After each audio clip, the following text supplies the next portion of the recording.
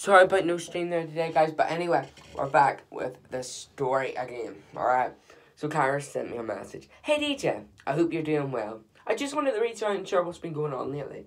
I've reached a breaking point with Trenton and Lily, and I can't hold back my feelings any longer. The past few months have been incredibly tough for me, especially with Lily's actions affecting my mental health. As you know, dealing with my bipolar disorder has always been a challenge, but I've worked so hard to manage it and create a stable environment for myself and Andrew. However, Lily's actions have pushed me to the brink.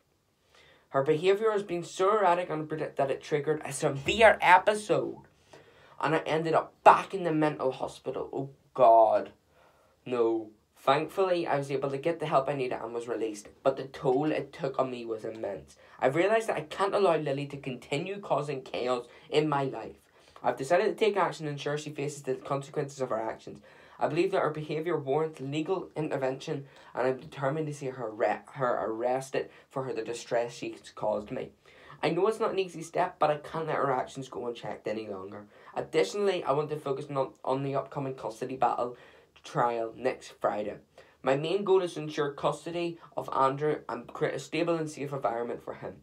Trenton's presence in my life has been toxic, and I've come to the point where I need to prioritise my well-being and the well-being of Andrew.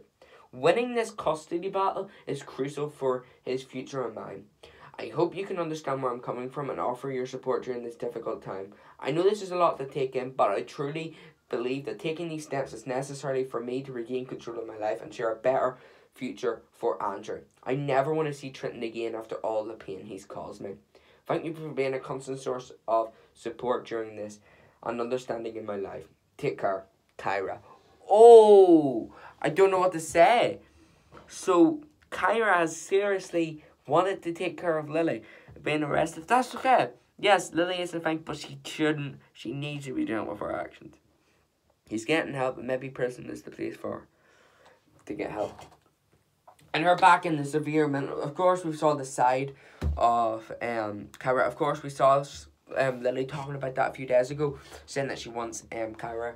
that lied about her not taking her bipolar, and that must have got Kyra back into the mental hospital. But that's not the thing. It's literally only 6 days until the custody battle, and Kyra saying